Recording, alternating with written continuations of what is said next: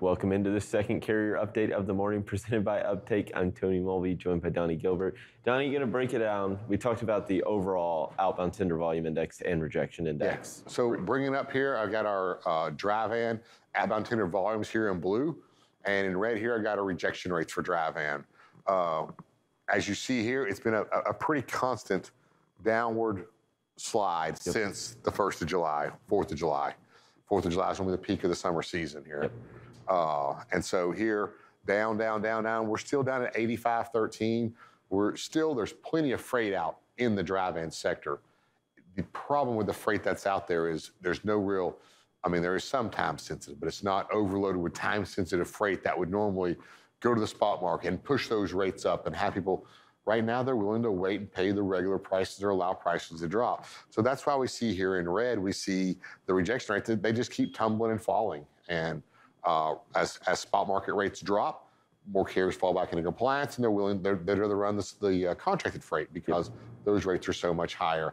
And they got the fuel surcharge that helps them out with the $5 a gallon diesel right now. So a lot of softening happening in the dry van market. We better see this turn around, Tony, or it's really going to affect that fourth quarter rush and blitz. We'll still see a peak, but it may not be a very healthy one that everybody would hope for. I think everybody kind of sees the light at the end of the tunnel right now, if they haven't turned it off due to power savings. But it's not looking very great right now. Let's pop over to Reefer here right quick. A little bit more of a positive note here. Reefer here, starting to pick back up. We kind of looked at this about a month ago and said, hey, check August 15th and see if it starts to pick up. And the reason we said that is just looking at basic trends in our seasonality for rejection rates. We saw it start picking back about mid-August. So here we've got volumes in blue here starting to pick back up. And we got rejection rates. Now they're only 6.84%, but this is exciting because they were extremely low. They hit historical lows that we haven't seen in years. So to see that start to pick back up, we hope this continues over the rest of the month. Next chart here, flatbed. Now we don't have a lot of data on flatbed, but we do have rejection rates.